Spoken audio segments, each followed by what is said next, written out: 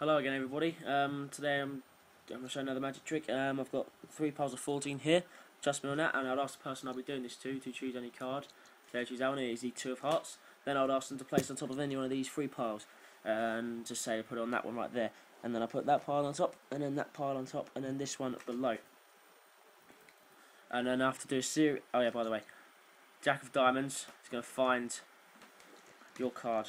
Well, that 2 of hearts really. So left down, we go down, down, up, down, down, up, down, down, up, down, down, up, down, down, up, down, down, up, down, down, up, down, down, up, down, down, up, down, down, up, down, down, up, down, down, up, down, down, up, down, down, up, down, up, down, down, up, down, down, up, down. Now you get rid of that pile there. You do exactly the same again with this pile, like so. So down, down, up, down, down, up, up. Bear with me on this. It does take quite a while.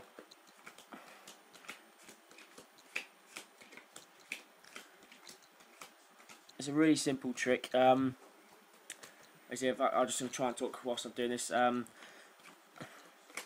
All you have to do is just make sure that the card that the person chose is in the 29th position of the whole deck, and then it should all, and then make sure that, and if one comes together with the 29th card at the end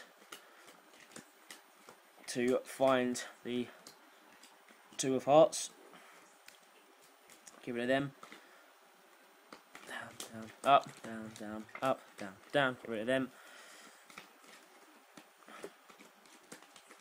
Get rid of them.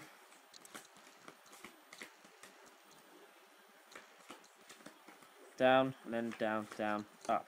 And get rid of that. Now, there's a 2 of hearts, and there's a Jack of Diamonds.